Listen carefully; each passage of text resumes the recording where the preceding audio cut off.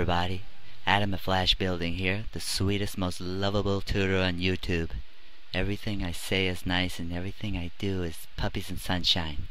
Okay, so let's get started. I'm working in Flash CS3, so what we'll do is I'm just going to use ActionScript 3 file because I'm used to that, but it doesn't really matter for this example. It's just going to be all about graphics and shapes.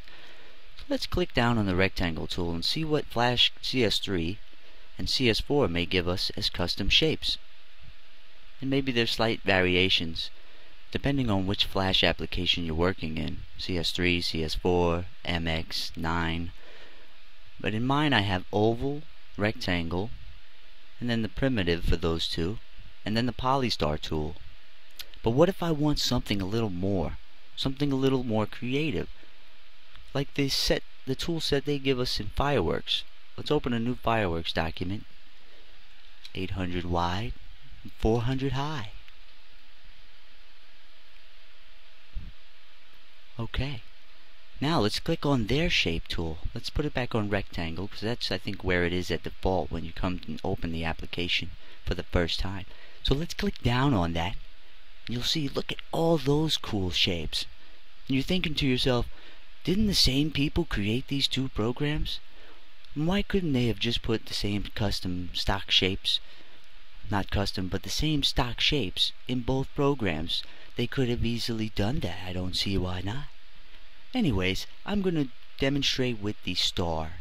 Let's take the star, and you can take any of those shapes, any ones you want. I'm going to drag it out to stage, and I'm going to adjust the points here. There we go. And now I'm going to change the color to a standard gray. I'm going to press Control C, go back into Flash, and then I'm going to press Control V, and it's going to bring it right in, no problem. Okay, so when it does, it's going to bring it in as a movie clip. New layer.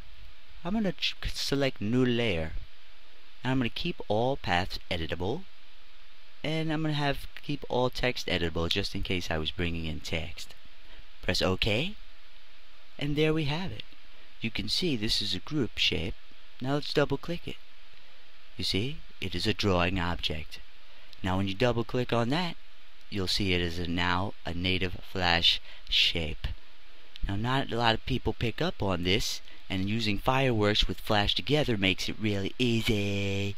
Okay, so let's click on the pen tool. Now actually, let's click on the point, the sub-selection tool. I'll show you something cool. Look at this. I can select the points. So if I just want this one point, I select it. Make sure I grab that, just that one.